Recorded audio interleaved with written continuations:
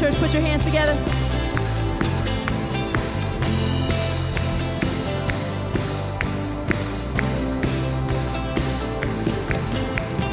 Jesus, there is nothing like your presence. I will sing of all your goodness, where all my fears fade to praise. Come on, church. And Savior, there is nothing like your freedom, dancing with the hope of heaven, where all my fears fade to praise. All I want, more of you and less of me, and all I want, living in your victory, and all I want, let your glory fill this place. And there's joy when I sing your name, there's joy I cannot contain, this joy all of my days. You will be praised, you will be praised.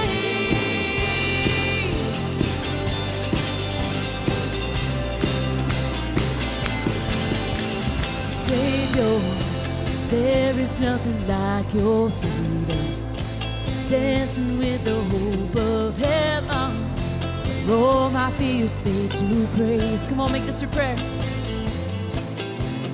All I want, more of you and less of me, and all I want, living in your victory, and all I want, let your glory fill this place.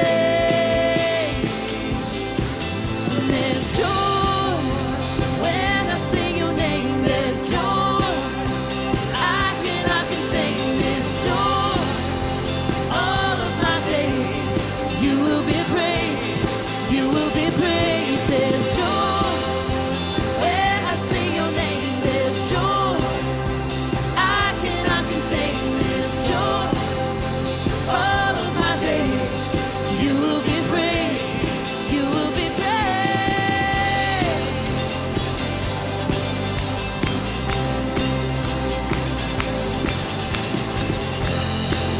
We love you, Jesus.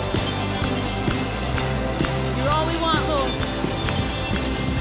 All I want, more of you and less of me, and all I want, living in your victory, and all I want, let your glory fill this place. And all I want, more of you and less of me, and all I want, living in your victory, and all I want, let your glory fill this place. And there's joy when I sing your name, there's joy I cannot contain, this joy all of my days. You will be praised, you will be praised. There's joy when I sing your name, there's joy I cannot contain, this joy all of my days. You will be praised, you will be praised. Come on, church, give him glory, give him praise. There's none like you, Jesus. God, you are good, you alone are good, and you are faithful. Thank you, Jesus. You are good, God.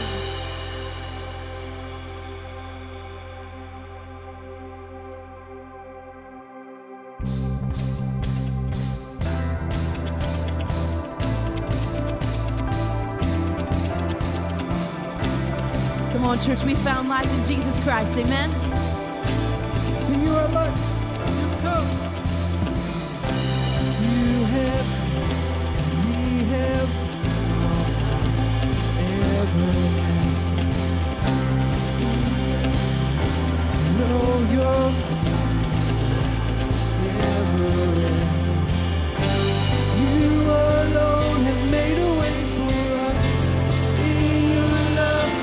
In our life, I'm living in the light of my Savior, dancing in the arms of forever, singing like I'm walking on water. You are life alive in me.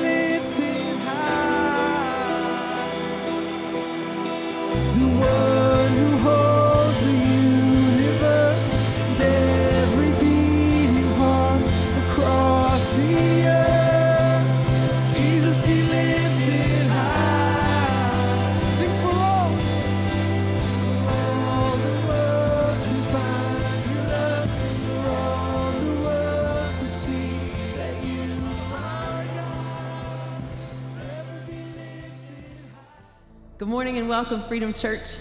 We're glad that you joined us online this morning and tuned in. If you haven't already, invite someone via text or house party or whatever to get them to church.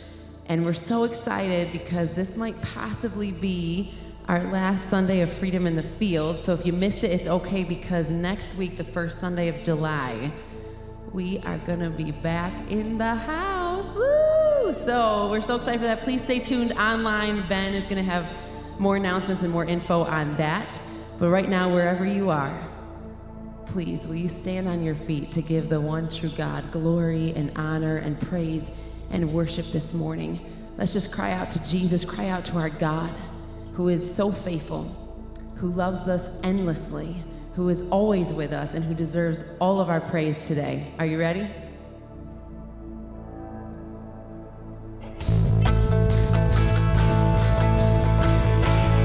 Come on, put your hands together, Freedom Church.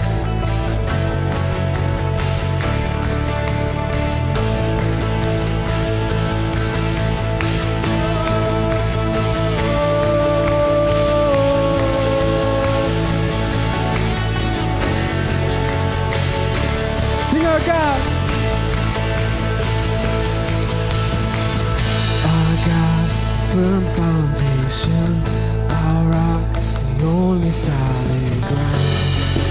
As nations rise and fall, strong now shaken, we trust forever in your name, the name of Jesus.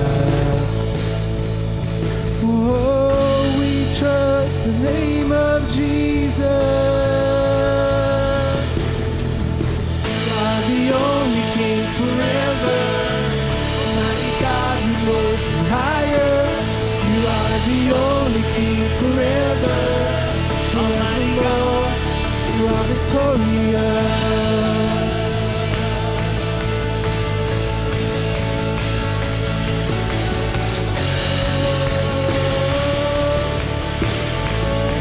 Sing amen. Unmatched in all your wisdom, in love and justice you will reign. And every knee will bow. We bring our expectations. Our hope is anchored in your name, the name of Jesus. Oh, we trust the name of Jesus. You are the only King forever. Almighty God, we lift you higher. You are the only King forever, forevermore. You are victorious. You are the only King forever. Almighty God, we lift you higher. You are the only King forever, forevermore. You are victorious.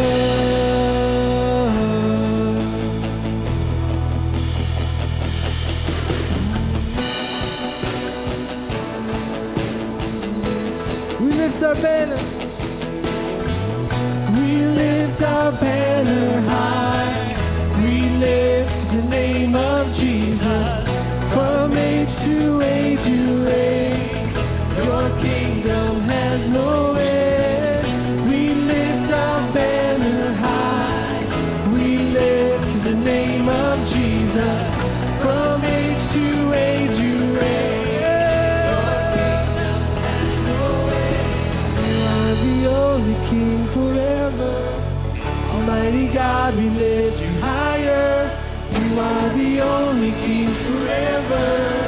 Almighty God, you are the only King forever. Almighty God, we lift you higher. You are the only King forever, forevermore. You are victorious.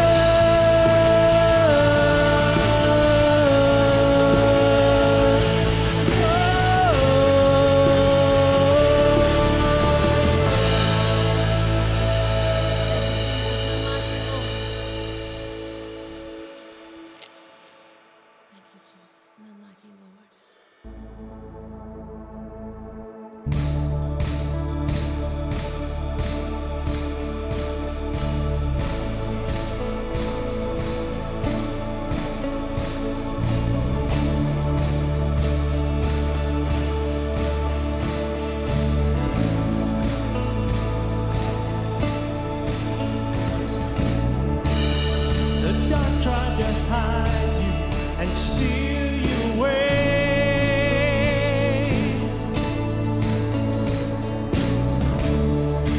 Death tried to keep you inside of the grave.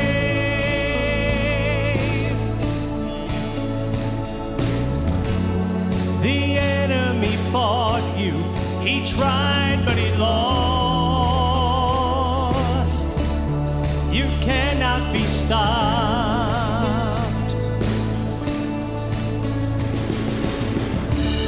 When we cried for freedom, you tore down the walls.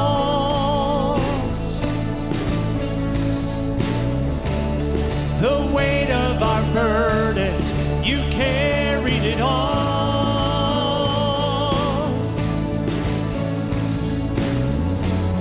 Our fears and our failures hang dead on the cross. You cannot be stopped. Mover of mountains, breaker of chains, Jesus is triumph over the grave. Sing hallelujah, the battle is won. Nothing can stand against our God.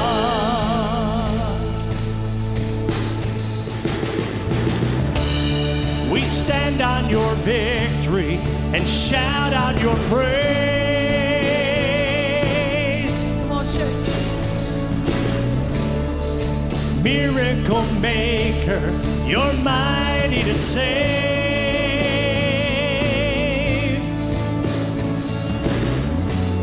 You're awesome in power, relentless in love. You cannot be stopped. Mover of mountains, breaker of chains, Jesus is triumph over the grave. Sing hallelujah, the battle is won. Nothing can stand against our God. There's nothing that can stop our God. There's nothing that can stop our God. There's nothing that can stop our God. There is nothing. There is nothing. There is nothing that can stop our God. There is nothing that can stop our God. There is nothing that can stop our God. There is nothing. There is nothing. There is nothing that can stop our God. Oh, there is nothing that can stop our God. There is nothing that can stop our God. There is nothing. Mover of mountains, breaker of chains, Jesus is triumphed over the grave. Sing hallelujah, the battle is won. Nothing can stand against our God. Sing hallelujah, the battle is won. Nothing can stand against our God. Thank you, Jesus. Nothing can stand against you, Lord. Amen. None but you, Jesus. None but you, Jesus. None but you, Jesus.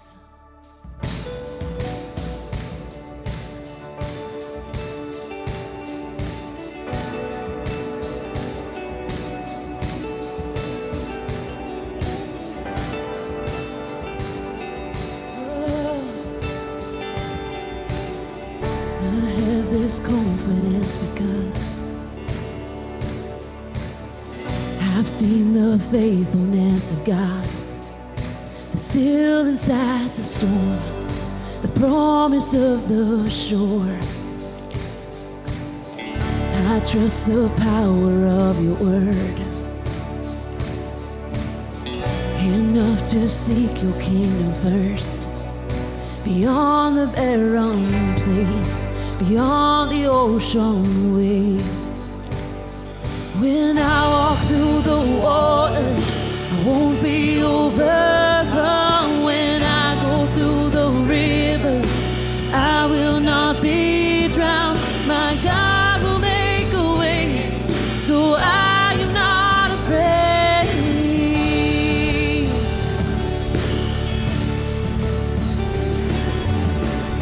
You keep the promises you make. There isn't one that is delayed, so I will not lose heart. Here I will lift my arms and start to sing into the night. My praise will call the sun to rise, declare the battle won, declare that it is done. Won't be overcome. When I go through the rivers, I will not be drowned. My God will make a way, so I am not afraid. When I am in the fire, I will not feel the flame. I stand before the giant, declaring victory. My God will make a way, so I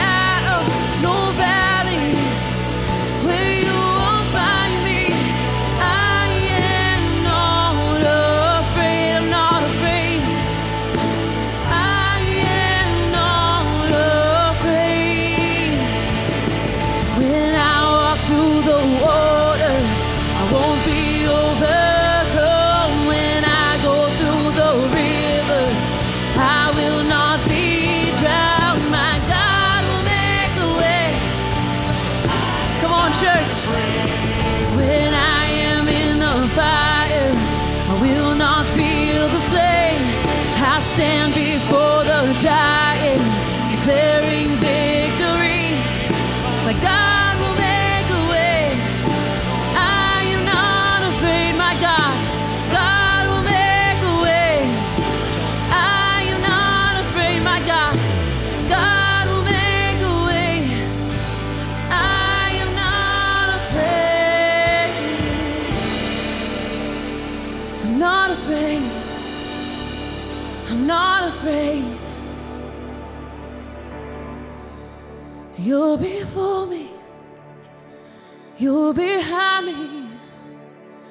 Always beside me. No shadow, no valley where you won't find me. I am not afraid, 'cause you're before me, behind me, always beside me. No shadow, no valley where you won't find me. I am not afraid. I'm not afraid. I'm not afraid. I'm not afraid. Thank you, Jesus.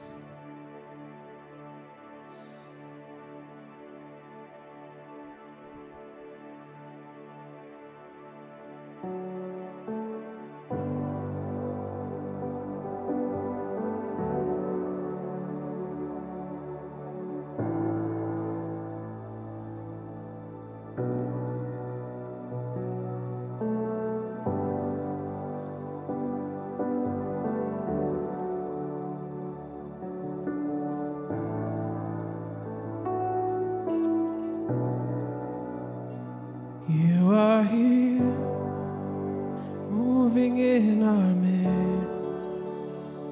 I worship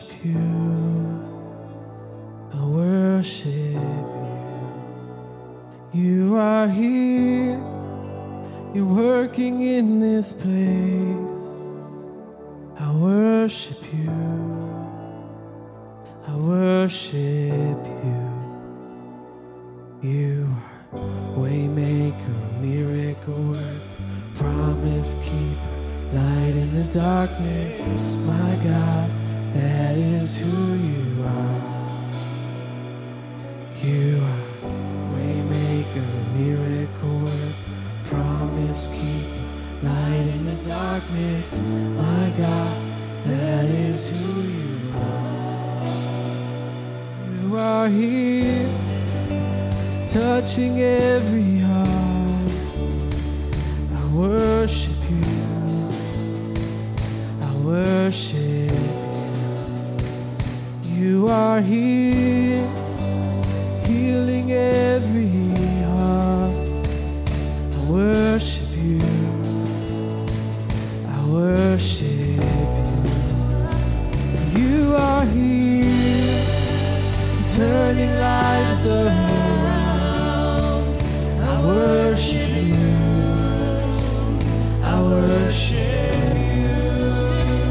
You are here, mending every heart. I worship you. Yeah, I worship you. You are waymaker, miracle worker, promise keeper, light in the darkness. My God, that is who you are. You are waymaker, miracle worker, promise keeper, light in the darkness. My God, that is, see, that is who you are. That is who you are. That is who you are. That is who you are. That is who you are. That is who you are. That is who you are. That is who you are. That is who you are.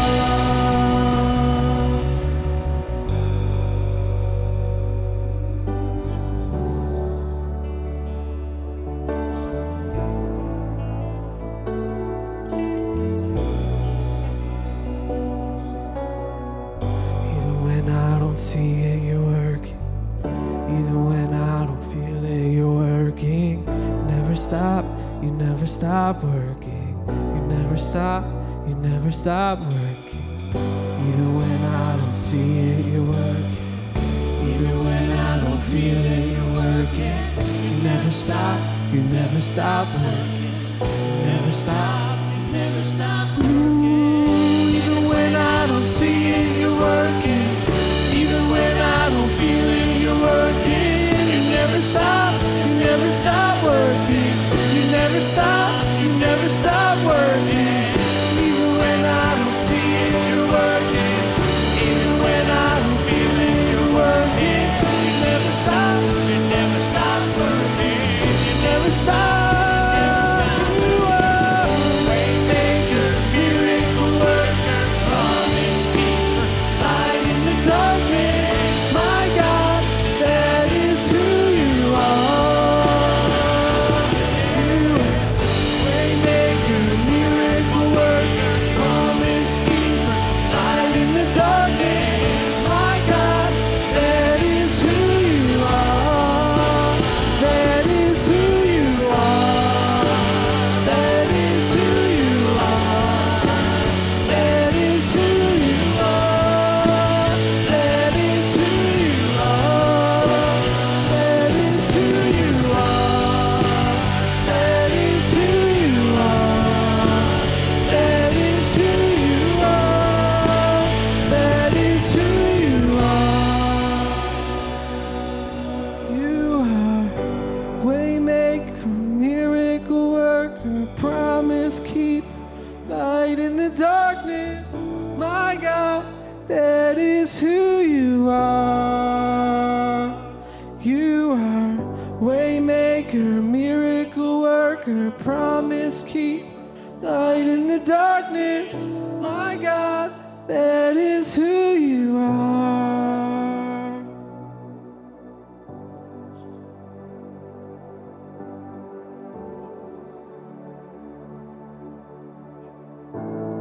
Thank you, Jesus.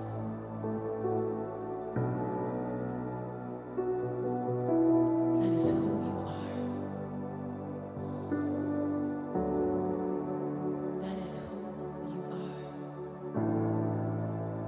Freedom Church, can you say, that's who my God is? That's who my God is. He's the way maker. He's the miracle worker. He's the promise keeper. He never, ever stops. God, you're so much bigger than we can ever imagine. So much bigger than we can ever, ever imagine.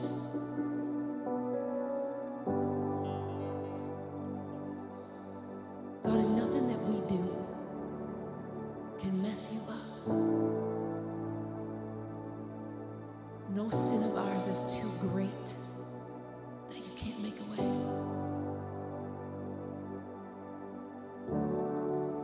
It's not about our goodness.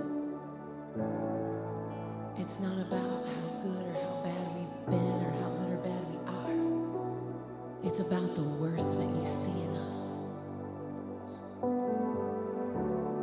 You see value in each and every one of us. Each and every life on this earth, you value, you love, you adore.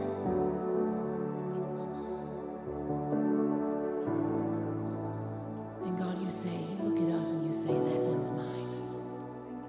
That one's mine. She's mine. He's mine. I paid the price. They're mine. God, I thank you that I'm yours. Jesus, we surrender to what you want to do today. What you want to speak through your word. The authority and the power of your word, the life of your word.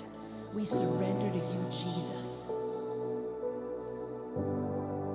Because turning to anything else will fail us. Putting our hope and our faith in anything else will fail. But you never fail. You never fade away. You are life. And thank you that you look at us when we call on the name of Jesus Christ and we surrender to Jesus Christ and who he is. You see your son when you look at us. You see perfection when you look at us.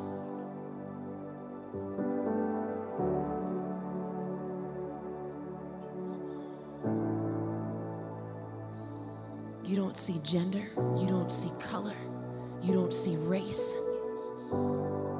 You see your son, Jesus Christ, when you look at us. You don't see our stature in this earthly realm. You don't see our faults and our failures. You see your son in us. You see your son when you look at us. Thank you, Jesus. God, we surrender to you. We surrender to you, Jesus. Thank you for what you're doing and what you're going to continue to do because you're faithful. Thank you, Lord.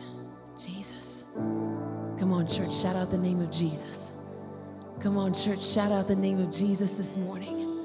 We have freedom in the name of Jesus. We have freedom in the name of Jesus. Amen. Amen. Thank you, Lord. Well, good morning, Freedom family and friends. We are so glad that you decided to join us this morning, wherever you're tuning in. If you're on LCTV, if you've tuned in on Facebook or at Church Online, thank you for being a part of this service and inviting us into your home. We are so glad that technology has allowed us during this time to be able to reach you and bring this message to you wherever you're at. And if you're tuning in for the first time, or maybe you've been tuning in for several weeks now, what I'd ask you to do is just take a moment to fill out the connection card at the link on the screen. and just to be able to connect with us so we can connect with you and get to know you a little bit. And also, if you've been tuning in, that's a place where you can submit prayer requests as well so that we can be praying for you, because even though we aren't together right now, we love you and we care about you, and so we want to be able to do that. So if you want to, just take a moment to be able to do that, and we'll connect with you that way. Well, I just have a couple quick announcements for us this morning, and the first one is that our Freedom in the Field services are going to be extended due to some of the new requirements that have been released by our government locally and in our state. We can only have 33% capacity in our sanctuary at this time. That's what they've allowed us in phase 4, which starts Tuesday. And so next week was going to be the week that we were all going to flood this building back up, but we're going to wait a little bit longer on that. We're going to continue with Freedom in the Field, which really has been a great time. Tons of fun. We've had different things. We had a food truck a few weeks ago. And throughout this month of July, we're going to be doing different things. After service, we'll have popsicles, and we'll have Coca-Cola. We're going to try to get another food truck and some other cool things like that. So we'll be able to fellowship together afterward. But if you were here last week in the field, you experienced 90-degree weather with sun and no clouds. And some may say it was beautiful. Others may say it was way too hot. And so we understand that when it gets that hot, it actually becomes a health concern. And so we don't want to ever be limiting people based on the weather. And so what we're going to do is, because we can have 33% capacity, we are going to do somewhat of a hybrid type of thing. We're still going to do Freedom in the Field out back, but we're also going to open up the sanctuary on Sunday mornings for up to 100 people to come in and watch the service live on the big screen. And so that's got to be done for those who really need it, for those who might have health issues, or those who maybe feel more comfortable being in the sanctuary. And so what we're going to do, because we can only have 100 people in here, we're going to ask that you register ahead of time. And so there's going to be a link on the page here where you're going to be able to register for that if you want to be a part of that. And this will be a great option for anybody who wants to come to church and kind of fellowship together, but not necessarily sit in the field. And the nice thing about that is, through the month of July, we're going to have those special events after each service, which if you're sitting in here, you'll be able to be a part of as well. And I would also mention that for those services, bathrooms will not be available until the end of the service. And so when you come, we are keeping it to an hour, so it'll be 10 a.m. to 11. And then the bathrooms will open at 11, and we'll have some different things for fellowship together at that point. And so please, if you haven't come to Freedom in the Field yet, come to that, or register to come and watch the service together in this building here in the sanctuary. So that's exciting. And it's another step forward, and so we're so excited about that. The other announcement I have, coming up, we have Motion starting up again at the end of July. And Motion is a way for all of us to get on the same page and to grow together to serve the body of Christ, to see the kingdom come. That's what Jesus told us to do. He taught us how to pray that way and everything else. And so Motion is a 4-step, 3-week program. You sign up, you come here for an hour, you watch a video, you talk a little bit, you learn what your spiritual giftings are, you find out how God wired you, how he created you, and then you have the opportunity to be able to jump onto a team and begin to serve in a way that not only gives life to the church, but it gives life to you. And so I'm going to ask that you would sign up for that. If you haven't yet, please be a part of it. We would love for everybody to experience Motion and to join the Go team. Back in March, before all this happened, we had a big Go team party. It was 80s themed, and it was tons of fun, and that's just our way of thanking everyone that's a part of that team. And so you can be a part of that team as well by signing up for Motion. And so please take a moment to do that. At some point today. That's going to be on Wednesday nights, by the way. And so that'll coincide with Nexus. It'll be great. There'll be childcare for younger kids. And so it should be nice and easy for you this time around to be able to be a part of that. And so with that being said, I do just want to let you know how you can give this morning. Thank you again, church, for your faithfulness. You have blown us away, and we are so thankful for each and every one of you. And so if you want to continue to give in this time, you can do that via the Church Center app. you can click the giving link, or you can bring in your tithe or mail it into the church here, 5676 Beatty Avenue in Lockport, and we would receive it that way. So thank you again. God bless you. Grab a notepad or a notebook or your sermon notes and get ready for the message this morning. Well, hey there, everybody. It is good to be with you today. Thank you so much for just inviting us into your life this morning. My name is Pastor Craig Campbell, and I have the privilege of pastoring at Freedom Church in Lockport, New York. And this is a place where we want to see people that don't know Jesus be introduced to who he really is. Not only that, for those who do know Jesus, to grow in his grace and have a greater love for him, as well as learn of him. But for all of us, our desire really is to walk in the freedom that only Jesus Christ provides. Today, we're going to shift gears just a little bit. We're going to go into a new series that we're calling Jubilee. And we're really excited about this series over the summertime here. We're going to get in some background of what God says from his word today and what this whole idea of Jubilee is all about. But as I was preparing this series and this message today, my plans changed just a little bit. Things shifted up on me a little bit. I believe God wanted me to share a bit more of what behind the scenes looks like before we get into all that God wanted to actually accomplish through his idea of Jubilee for the Jewish people. And not only for the Jewish people, but what that means for us today. What God is trying to communicate to his people through this idea of Jubilee as we see in the Bible. But if I could boil down today's message to just one statement, I think this is what it would be: to grieve the past so that you can have grace for the future. Are you ready? Let's get into it. Okay. I want to ask you, what is one thing that you love to do in your childhood? Come on, just give me one childhood memory that you would love to go back to.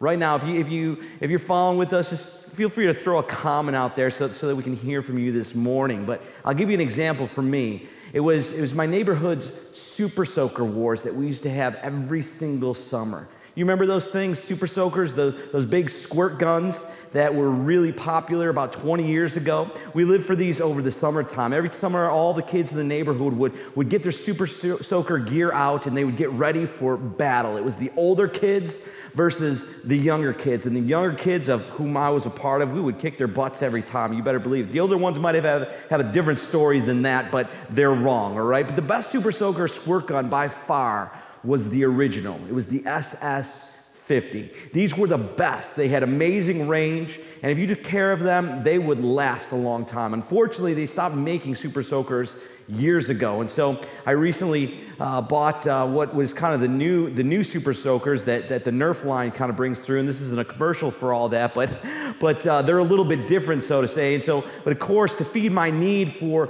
these magical childhood memories, I had to get a few of these so that I could squirt my kids when they're not looking. You know, that's a fun time, right? So listen, no talking or falling asleep today, or I might have to break out the Super Soaker during the message just to get you this morning, okay? Right through the screen, I'm going to get you, all right? No, I'm just kidding. But Super Soakers, their origin dates back to 1982, and that's a great year because that's also the year of my origin as well. But this is when Dr. Lonnie Johnson, a nuclear engineer, initially had the idea of making a high-performance toy water gun.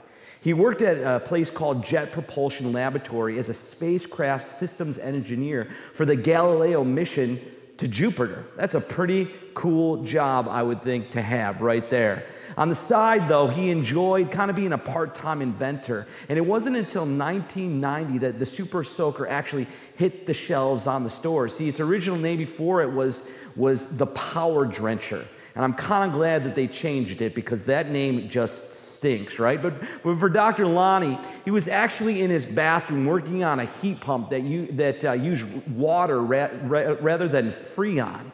And he attached it to his bathroom sink and began shooting it into his tub that was several feet away. And he said that the stream of water was so powerful that the breeze that was coming off it actually would make the curtains of the water, the shower curtain, actually like start to kind of sway back and forth. And he thought to himself in that moment, this would make a great water gun, and it sure did. I know my whole neighborhood crew absolutely loved that these toy water guns were made, and they filled up half of our summers at least. Do you ever wish that you could go back to an experience when you were a kid where you experienced kind of that freedom and that joy, kind of like you had no worries when you were a kid? You ever grieve over the fact that you can't really have that anymore, maybe as an adult?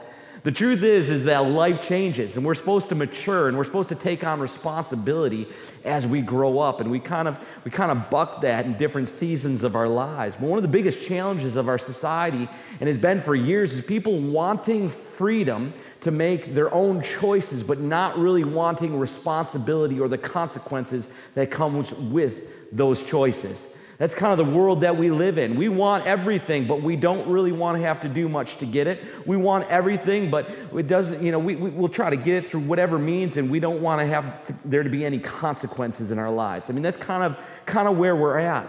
How about the season that was pre-COVID or before COVID-19? Do you kind of grieve over how we want to be back to what normal looked like before COVID?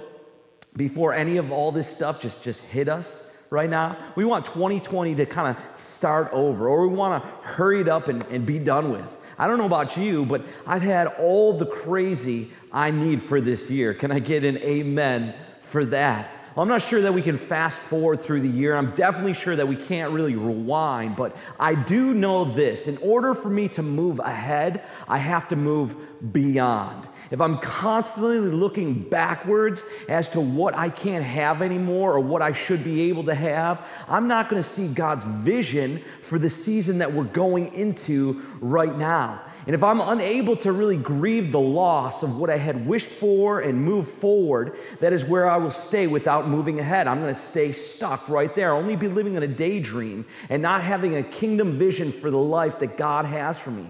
I'm going to stay stuck if all I can do is continue to hope for what was normal before. See, stuckness, at least according to the Bible, is being hyper-focused on the wrong means in order to have the right life.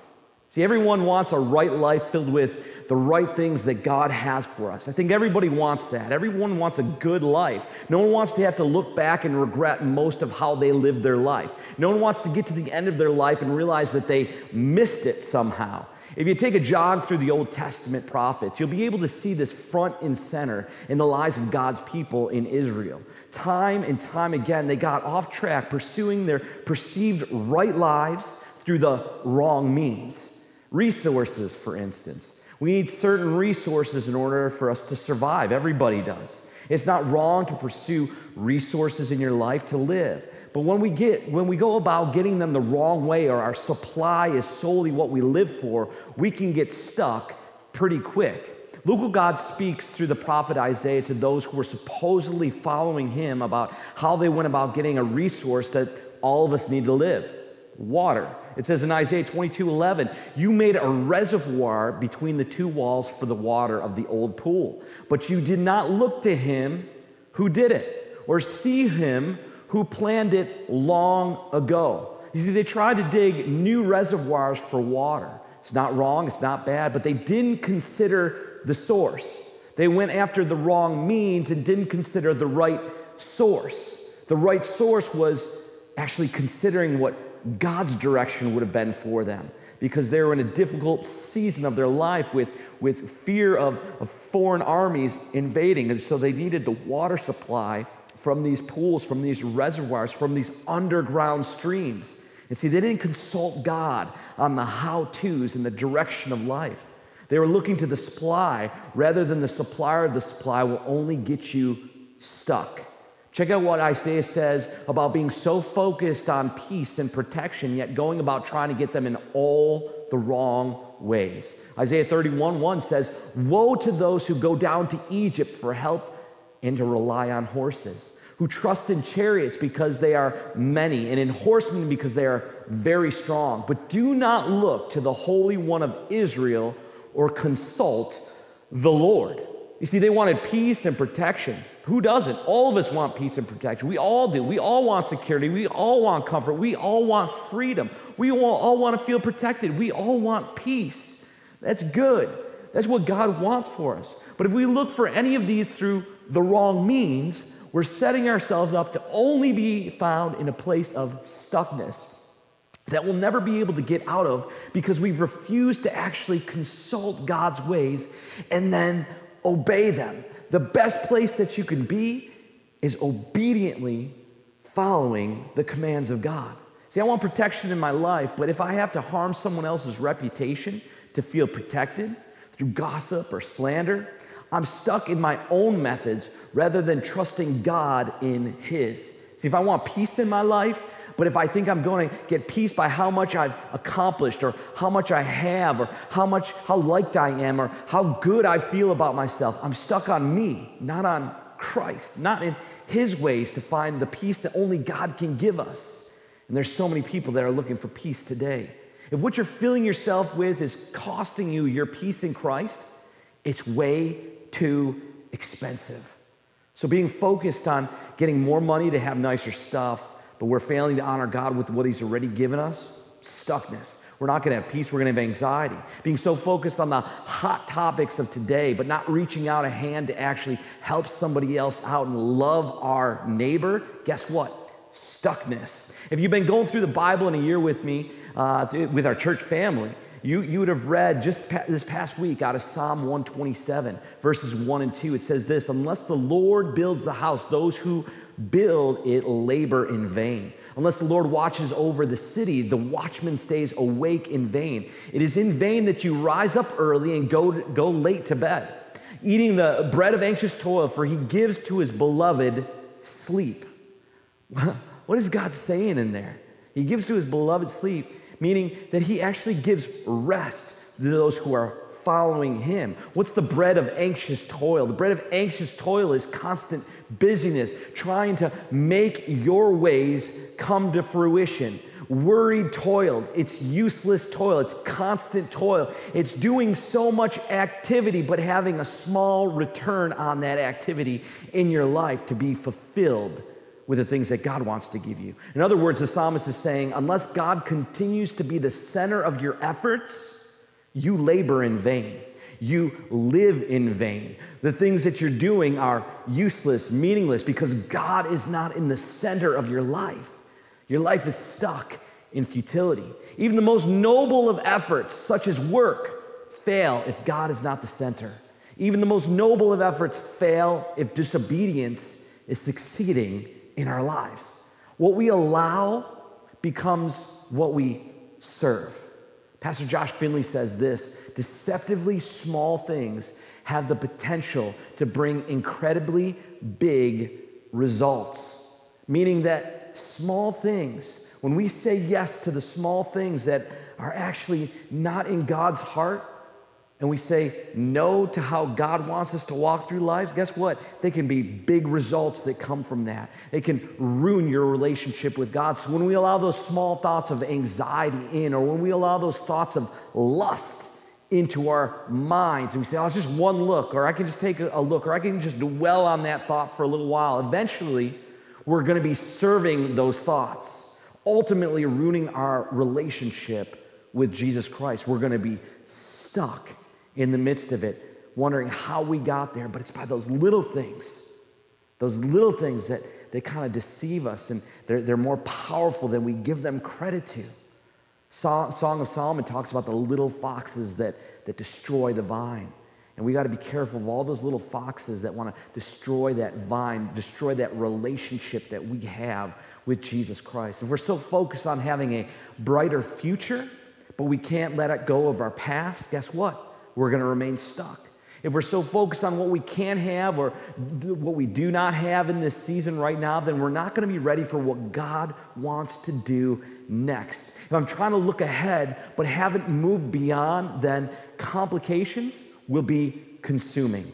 Changes will be resisted in my heart and my life. Emotions will be exalted over the wisdom of God. I'll start living my life by my emotions and not God's wisdom. Temptations will begin to be surrendered to rather than resisted. The urgent will be traded for what's important.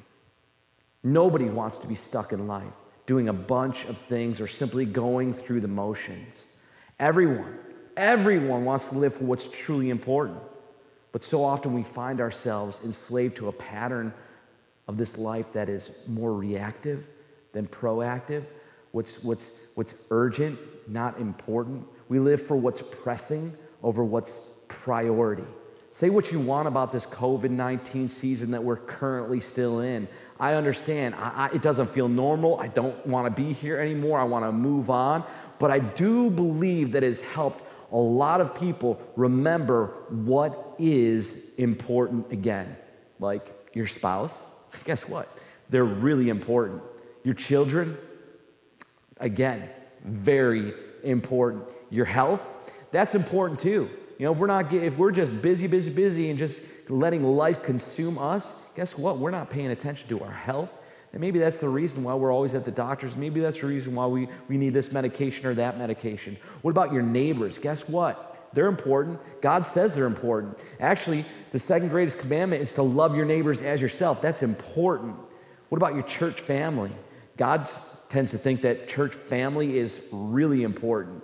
It's where we actually practice our faith and the gifts that God has given us. It's not only there, but also the mission of God on our lives. Like the world, people are important. God has called us on mission if you're following Jesus Christ. It's not just to go to church.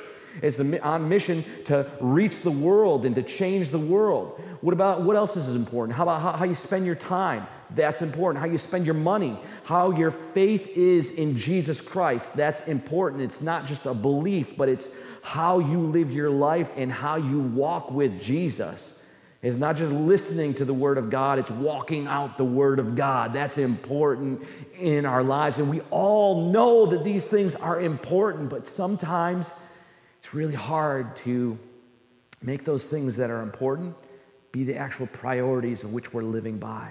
There's been somewhat of a greater understanding that life is more precious than maybe we were living it before in this season. We've kind of come to realize just what important is again. Don't get me wrong, there'll be plenty who are going to live selfishly and just be focused on self, but I do believe God wants to use this season to help us to live for what is truly important to the God in heaven, Jesus Christ. Jesus is calling us to live a life of what matters the most to God gets the most from me. What if we lived that way? What matters the most to God actually gets the most from me. What matters the most of God receives the most from me. That I give myself to what matters the most to God. So your freedom, that matters to God big time. God wants you to walk and live in freedom in your life, in your heart, in your mind, in how you live. God wants that for you. Guess what else matters to God? People matter to God. It's so important. That's why He sent His Son to die on the cross for this whole world, because He loves us so much. And He doesn't want us to live an eternity away from Him in punishment, all right? That's God's plan. He gave Himself for us because He loves us. People matter to God. Guess what else matters to God? Family matters to God. Your family is so important. And guess what? When our hearts start to go, guess what? The family starts to go. When the family starts to go, communities start to go. When communities start to go, whole nations start to go, right? Your relationship with Jesus, that matters a lot to God. And that's what we're going to be talking about these next several weeks. These things matter so much to God that He actually made a way for the people of Israel to get back to what was important in their lives, knowing that they'd probably get off track somehow. They'd probably get stuck in a rut of a time or two, because that's our humanity. So God actually patterned it in. He made something for the Jewish people to kind of get themselves back on track, and that was called the year of Jubilee. In the Old Testament law, God declared that the 50th year would be a year of Jubilee, a year to restart, if you will, or a year of redemption, a year of rejoicing, a year of release from all types of bondages. You see, prisoners that year, they were set free. Slaves were released. Debts were forgiven. Property was given back to their original property owners, and the land and people were supposed to rest and allow God to provide for their lives. That's God's plan. He actually made it was a reset. God knew that his people would get off track and live for the wrong things, hoping to have a right life. So he programmed that into their society from the beginning. After the Exodus and the law was given to the people of Israel, he programmed that into their culture and society. But the problem was, there's no records in the history of the Jewish people that they ever actually followed this law. Maybe it wasn't convenient for them. Maybe it wasn't beneficial to them because they wanted to hold on to what they had or what they worked so hard for. Maybe with their words and with their thoughts and with their entitlements, they wanted to be the people of God, but with their actions and their efforts and their endeavors, they weren't actually following God's ways. They said one thing, but did another. See, God knew that we would get off track in life. And so he actually placed something for his people to actually follow so that they could get back on track in their lives. See, time and time again, we see the Israelites, they trusted in chariots and foreign armies for their protection. They trusted in treaties and man-made solutions for peace. They trusted in their own ingenuity for their own provision. And the question that I have for us is, are we any different? I mean, I've had to ask myself as a follower of Christ, where does my protection come from? Does it come from the government? Does it come from my doctor? Does it come from the security of my own home? I've had to ask myself, where does my provision come from? Does it come from God? Or does it come from the economy? From God's hand of provision upon my life or the work that I do to make ends meet? Where does my peace come from? Does it come from God or does it come from a good life? Does it come from just fun that I want to have? Does it come from the pleasure that I'm seeking in life? None of those things are necessarily wrong. But if they're more important than Christ, then I've missed it in my life as a follower of Jesus Christ. You know what I've discovered in my own heart and in just simple observation of our humanity? We as people, we want an excuse to live rebelliously. We don't want anyone telling us what we have to do, not even God. So we do all that we can do to kind of justify our rebelliousness. Even as the people of God, even as if you're a Christian, we still justify those things that we know clearly God speaks to in his word, and we justify them, claiming the grace of God in our lives, and yet God's saying, what are you doing? You're being completely rebellious. You want to be in control. You don't want to allow my ways to work those things out of your life. So the very nature of God is freedom. That's his very nature. He wants freedom for all of us in our lives. But we often equate freedom with control. And they're not the same thing. I think I'm free when I'm in control. But that's not the type of freedom that God gives. We can experience Christ's freedom when we surrender our control. That's how it works. Because guess what? In and of myself, I can't live free. I need the freedom of God to be unlocked in my life that I can walk into, because there's too much in this world that enslaves me. Namely, sin, shame, my past, unforgiveness, the list could go on and on. And that's really, though, listen, this is really what Jubilee is all about. It's about the freedom that God offers us. It's about the freedom that Christ provides us. Now, I'm not talking about an Old Testament law for a cultural context. I'm talking about how Jesus actually is our Jubilee. He's the fulfillment of Jubilee. It's in him and only him that we find freedom. It's the truth of Christ that will set us free to live in the life of Christ. When Jesus opened up the scroll of Isaiah in his hometown of Nazareth, he opened it to Isaiah chapter 61. This is actually found in Luke chapter 4. He was doing so with intentionality, but he was also doing it sovereignly. I believe that God ordained that moment.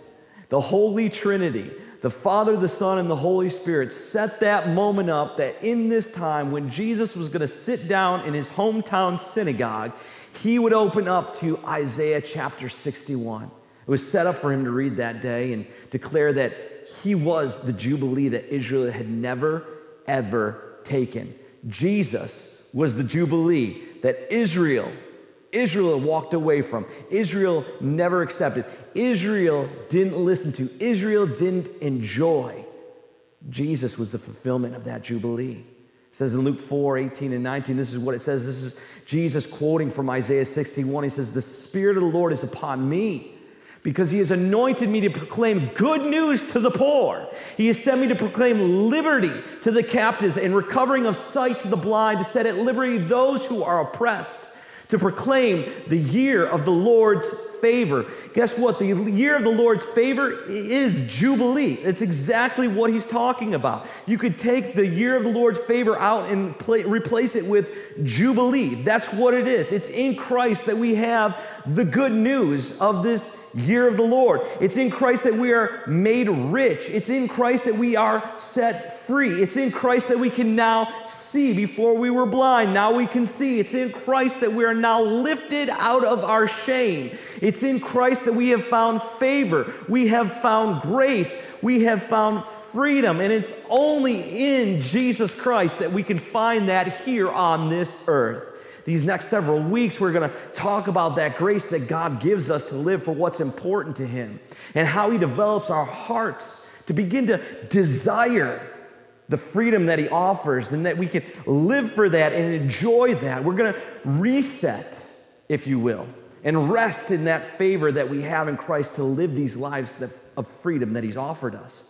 But we also have to remember the other side of this too. See, when Jesus declared that he was the year of Jubilee in that moment, he stopped short of what Isaiah wrote. And he did that purposefully, by the way. Jesus was sharing how he is the fulfillment of the law for the Israelite people when he opened that up and said, "It's me. I'm it. I'm your Messiah." But he's also saying that for the entire world, of which the Jewish people didn't quite get. And you see, when Isaiah wrote this hundreds of years earlier, Isaiah was writing this with something else in mind. Certainly he was writing this as the Messiah would fulfill the words as God put in his heart to prophesy, as well as to write down on the scroll. But as Isaiah was writing of not only that, he was also writing the hope that the people would have and after the judgment that they would have to experience, because Israel walked away from God.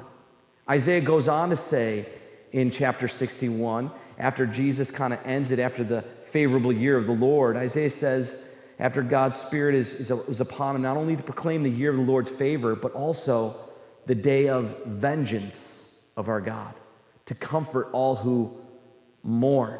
And he goes on and he talks about what God's going to give to comfort those who are mourning because of the destruction that was coming to the people of Israel. So the favor of God would come, but also the comfort of God to those who were going to be mourning in the near future. Now follow me for a bit, because this will all make kind of sense soon. I've got to kind of tie all this together right now. See, Isaiah was a prophet in Judah, and he was warning the people of that day, the people of God, that they were living in essence for themselves and not God. They had gone off track quite a ways back. They were wanting the good life, but they were living by the wrong means. They weren't acknowledging God. They weren't looking to him for direction from his word, and they might have known his word, but they weren't walking it out. They were claiming God's blessings, but living by their own efforts. And Isaiah was called to be a prophet of God, to warn them that this way of life will not lead them to God's blessing. It actually will lead them to consequences, because you've kind of snuffed God out of your life. It will lead to judgment because their hearts were focused on themselves and not what God was calling them to do. You see, if you're a person of God, there's a responsibility placed on your life. And that was so for the Israelite people. They were to be a light to the world and share the grace and the goodness of God to the world around them, and they missed that. You see, this man Isaiah, interesting guy, he wrote beautiful words, and God placed in his heart and in his mouth the very words of God, and he was very accurate. Actually, Jesus fulfills a number of his prophecies as we see in Jesus' life. But many people don't know that Isaiah, he was actually later in his life sawed in half because of the orders of his grandson, Manasseh, who would be king. See, Manasseh was a wicked man. He turned the nation away from God in his life, and so he didn't like the voice of Isaiah preaching the destruction that was going to come and the judgment that was going to come from God for the people of Israel because they were not following God anymore. Very interesting. See, sometimes when you speak up for truth, you're going to receive a lot of criticism. You're going to receive a lot of persecution. There's a lot of people that have received death in their lives because they've spoken the truth of God. 100 years later or so, another prophet came along. He spoke about that same judgment that God was going to bring because of the ways of Israel. He not only spoke of the judgment of the Babylonians coming in and decimating their culture as they knew it, but actually he was an eyewitness of it as well. This prophet's name was Jeremiah. He is known as the weeping prophet. He wept over Israel's refusal to turn back to God. And then he wept at seeing the actual destruction that the Assyrians came in. The army of Assyria came in and brought to Jerusalem, how they just annihilated the whole city, the temple, all the people.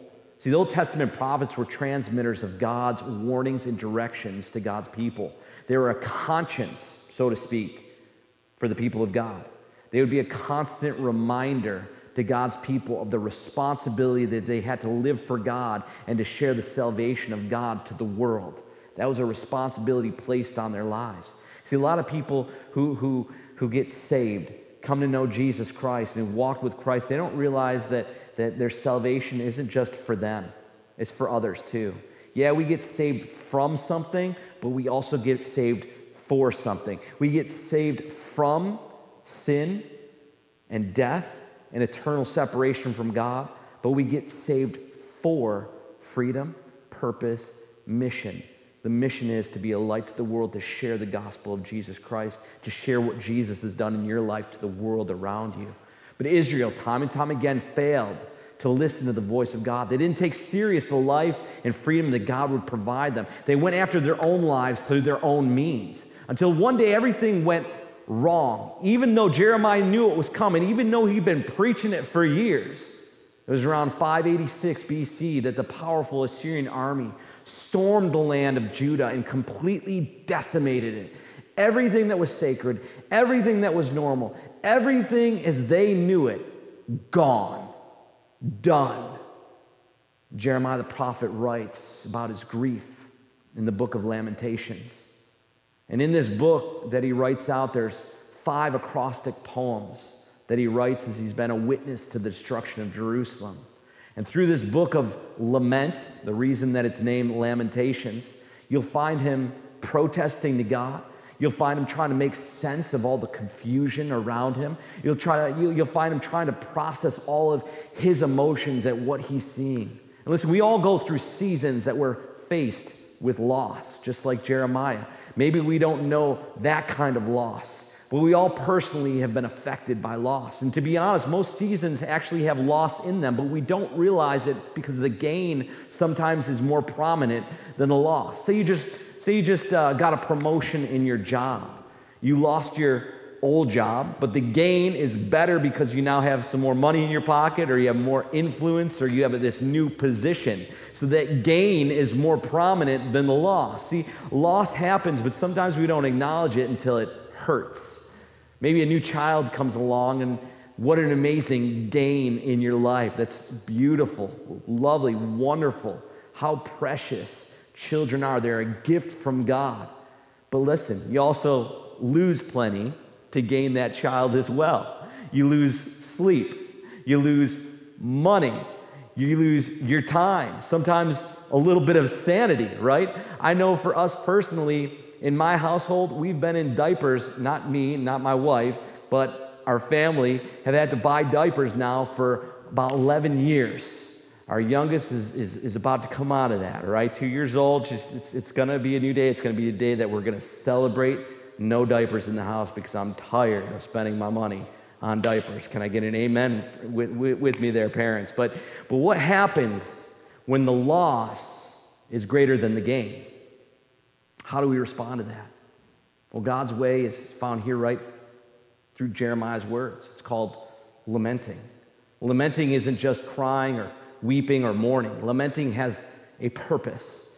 And I think we miss that in our lives because we always want God just to bless us with good stuff, and we think that God just is up there just to bless our lives and just to pour out all this good stuff on us. But biblical lamenting is bringing the pain that you're experiencing with loss to God himself because there's a purpose for it. When my daughter Finley hits her head on the corner of the table and begins to cry, I know why she's crying. She just hurt herself. But when she comes to me right afterwards for comfort and wants me to kiss her head and reassure her that she's going to be okay, guess what happens? Right away, pretty much, she's good to go. Did I say something to her that caused that pain to be gone, or did my hug and my kiss on her head make the pain go away? Absolutely not. But my comfort in her pain helped her. She's like, all right, I can keep going now. See, that's what God wants us to do. Lamenting is God's process for when we go through things in life. Lamenting is found, or should be found, in the believer's lives, but sometimes we don't realize what it is. And so we kind of think we just got to muscle through everything and persevere through everything. That's part of it, but lamenting has a purpose. It's going to God with our pain, even though he already knows it. Lamenting is bringing our pain and sorrow to him, whether or not the circumstance changes. It's interesting because we should be people that lament over sin. We should be the people that lament over suffering, over the shame in this world. We should lament. We should grieve those things. Jesus said, "Blessed are they who mourn, for they shall be comforted." Seasons of loss and pain reveal where our confidence is built on. Is our faith built on creation, or is it built on the Creator? If God doesn't have your attention during this crazy season that we're in, I'm not sure what it'll take for him to get it. So many people are dying to get back to normal. But the fruit of normal, if you think about it, actually led us to the season that we're in. Going back to normal might just let us down again anyways. Going back to normal might just be filled with more loss and pain. Going back to normal may not be as wonderful as we dream it was, because I guarantee in the normal that was before, you still had plenty of complaints about all the stuff, all the bad, all the negative that was going on. Lamenting isn't questioning God's goodness. It's grieving our losses.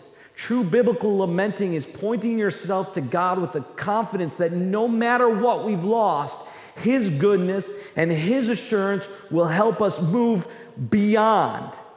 Just like those childhood experiences and memories that we've had when we love to go back to, those feelings of freedom and of joy and not having to work for them, those super soaker wars and fun and what joy they were great, but they weren't fulfilling in my life. I enjoyed that. And there was a period of my life where I didn't have the responsibility and the worries that I have today in this season. And in order for us to live with our confidence filled with Christ, we have to be able to grieve our losses. If I'm almost 40 years old now and I haven't grieved the fact that of my childhood, guess what? That means that I haven't really moved beyond that. We're going to lose good things in life. It's going to happen. Tell God about that pain. His grace is there to comfort you. Yes, there's going to be new losses and new challenges, even in this season to come. Lament those as well. Bring those to God. But do so with knowing that God's ultimate freedom and joy is not found in this life. It's found in the fullness of his presence. And in his presence, there is fullness of joy. On this side of heaven, we'll only have glimpses of that. Our confidence is not found in the experiences of this earth. It's found in the assurances of God. So even in the book of Lamentations, where nothing seems to be going right, nothing is normal, nothing seems good, Jeremiah still finds hope in the midst of destruction and craziness. Right in the middle of what he writes, All around this whole book of Lamentations is just a sea of lament. But right smack dab in the middle, Jeremiah gives us hope. He says, the steadfast love of the Lord never ceases. His mercies never come to an end. They are new every morning. Great is your faithfulness. The Lord is my portion, says my soul. Therefore, I will hope in him. Our portion is not found in this world, but it's found in Christ. These words that Jeremiah pens are the only words of hope in the entire book. Jeremiah acknowledges, even in such a great loss, and God's mercy is still there. His steadfast love is still there. His faithfulness will be new every morning. And I don't know about you, but I need a new grace every morning that I wake up to, especially in these times that I find myself living in. I need new grace for a new season. Whether I like the season or not, that's immaterial. The season of what it is, and I need a grace to propel me through the season of what is currently right now. I might not be able to fix it. I might not be able to control it. So I need God's grace to empower me through it beyond my ability. I need new grace for a new season. And that new grace comes from my Jubilee, from Jesus Christ, who is the fulfillment of Jubilee, because I'm not finding grace to live in anywhere else. Are you?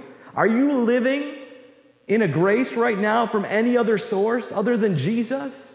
I remember when God first taught me about new grace for a new season. My wife Jenny and I were deeply involved in two teenagers' lives. They were a part of our youth ministry. In this season, they needed extra care because they would not have a place to live in their lives. They were getting evicted. And God had spoken to me 2 years prior to this that we would be presented with taking care of these teenagers one day. And were we going to say yes? Absolutely, we're going to say yes, because I already know that God told me to do that. But it was a struggle for letting go of a season that felt really normal to us, because you bring two more into your home, different years, different family structure, different environment, all that kind of stuff. It's different. It's different. After we brought them into our home, I can remember nights where Jenny and I consumed with the amount of paperwork and care and attention that we had to provide. We were just exhausted and struggling, even through the decision of it all. But even in the midst of it, I can remember, even in the midst of it, that there was a grace. God provided a supernatural grace to continue to walk through what he asked of us to do. See, God will give you supernatural grace when you say yes to him. We weren't perfect throughout it, but God perfected his power even in our weakness. He gave us a new grace for a new season, even as we were grieving the season that we lost before. And if you hear anything at all today, this is what I believe God wants to say. He wants to say, grieve the past so you can have grace for the future. You got to do it. You got to let go of it. You got to cut it out. You got to get rid of it. You got to do it. You got to do it. You got to grieve it. You got to let it go so that you can grab a hold of a new grace. God doesn't want you to be stuck in your grief, but to point your grief to God, who can give you the right grace for today and for tomorrow. I don't like to grieve. It doesn't make me happy. I'm sorrowful through it, okay? But can I trust God's grip on my life more than I can trust my own control? I believe God is telling some people today, let go so you can grab on. I'll say that again. Let go so that you can grab on. Cut it out so that you can grab a hold of what God wants to do now. That's essentially what Paul learned when he was facing loss and pain and difficulty in his life. God visited him and reassured him in a season of his life with these words. And God said this to him, my grace is sufficient for you, for my power is made perfect in weakness. Therefore, Paul says, I will boast all the more gladly in my weaknesses so that the power of Christ may rest upon me. That's really what lamenting is. Letting go of our own power so that God's power can rest on us. Letting go of our idea of me and taking hold of Christ in me. It's funny because power is not supposed to rest, but yet Paul says that God's power rests upon our weakness. And we allow God's power to rest on us and rest on our weakness rather than exerting ourselves under our own power. God's grace seems to move mightily. There's a lot of lament in this season right now. I'm lamenting a lot as a pastor. I've been for a while. I'm lamenting the reality of Western church and what it's become over the many years now. Any fruit that we see today comes from the root that was planted a generation or two ago. This isn't just because it's right now. I'm lamenting that a Christian's political views are equal to or more than their theological views. I'm lamenting that a Christian's witness looks little to no different than those who have no faith at all. I'm lamenting over the priorities of the church, not just organizations, but the people of the church who are called Christians. The priorities are based more on comfort, demands, and their rights rather than God's mission. I'm lamenting over a watered-down theology that looks more like self-help and current political correctness. I'm lamenting over the sad state of our nation with Christians who are okay to share all of their opinions, yet are ashamed or fearful to share the gospel of Jesus Christ. I'm lamenting over how people are now viewed as, or live their lives for their approval of others on the newest social media post. I'm lamenting over how the root of all evil, which is the love of money, directs so many Christians' lives rather than the grace of God's provision, protection, and peace. I'm lamenting the indifference and the apathy of the church, who they have towards one another, the brokenness of the world around them. We make our decisions so often not on what God's view is, but our own views, our own political correctness, our own opinion. Yes, I'm lamenting, just as Jeremiah lamented at the end of the book. He acknowledged that God is still sovereign and simply asks God not to forget his people. But you know the thing that I love about Jeremiah? He doesn't just use words of hope or have a wish for God's faithfulness. No, he acts on it. He goes and he purchases a piece of land after Jerusalem has been decimated. That's part of the story. Why? Because his confidence was in God, not the circumstances that surrounded him. Jeremiah was in prison when his cousin kind of comes and asks him, hey, I need some cash right now. Will you buy this land from me? Because you're in prison anyway, so you're not getting out of this. The country was about to be destroyed. I need to get out of here. And Jeremiah says, yes. Why? Because it was a statement of his trust in God's future. Do you have a trust in God's future today? God gives us the strength to live in the midst of today, grieving our losses, but stepping out on the grace of God for the future of his kingdom. Jubilee is all about the freedom we have in Jesus Christ.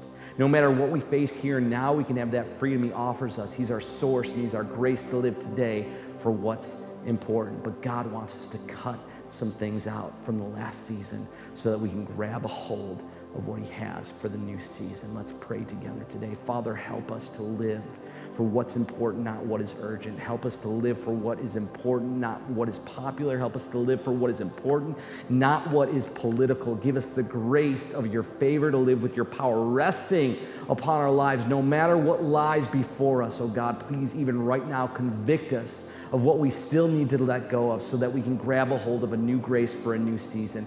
Please forgive us for being stuck, living for our own supply rather than walking with you. Let us live each day with mercies that are new every single morning. Let us live each day with our daily bread, that manna from heaven that only you supply, coming out from the very words of God. Let us live in the fulfillment of Jubilee. Let us live hidden in Christ Jesus. God bless you today. We love you. Pray that this message encouraged you. How great the chasm that lay between us. How high the mountain I could not climb. In desperation, I turned to heaven and spoke your name into the night. Then through the darkness, your loving kindness tore through the shadows of my soul. The work is finished, the end is written. Jesus Christ, my living hope. Who could imagine so great a mercy? What heart could fathom such boundless grace? The God of ages stepped down from glory to wear my sin and bear my shame. The cross has spoken, I am forgiven. The King of Kings calls me his own. Beautiful Savior, I'm yours forever. Jesus Christ, my living hope. Hallelujah, praise the one who set me free. Hallelujah, death has lost its grip on me. You have broken every chain. There's salvation in your name, Jesus Christ, my living hope. Sing it again. Hallelujah, praise the one who set me free. Hallelujah, death has lost its grip on me. You have broken every chain. There's salvation in your name, Jesus Christ, my living hope. In the morning that sealed the promise, your buried body began to breathe. Out of the silence, the roaring lion declared the grave has no claim on me.